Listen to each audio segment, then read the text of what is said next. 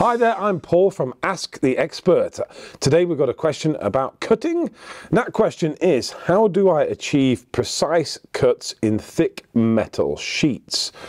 Okay, so precise cuts, I assume you mean straight cuts first of all.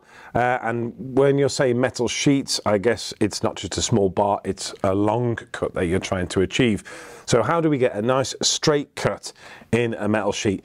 Well, it's actually relatively simple. First of all, mark up where you want to cut. So we get a ruler, get a tape measure and draw yourself a line with some kind of permanent marker or pen or some chalk, ink or some kind of marking system to actually mark out where you're going to cut to give you a guide of the direction of travel. Secondly, and probably most importantly, is actually the choice of cutting disc that you make. And that is really referring to the thickness of the disc. Of course, we have our 1mm discs, which will get through the material initially very, very quickly, but it will wear down quite quickly and have to take the blade out of the cut, change it to another one and start cutting again. Also, you know, they are a little bit flexible in thick steel. Thin steel, no problem at all. They're great for that. But on thicker steel, you can start to steer a little bit inside the material.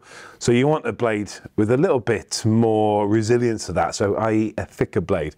So here we have a 1.3mm.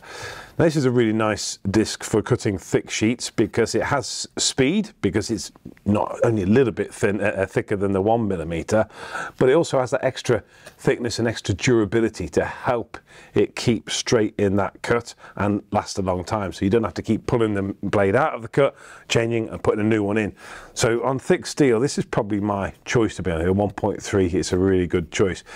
We also have a 1.6mm disc to do cutting with as well. Now that sometimes will be a little bit slower on the cutting due to the fact you're driving a thicker blade through the material, so it will take a bit longer.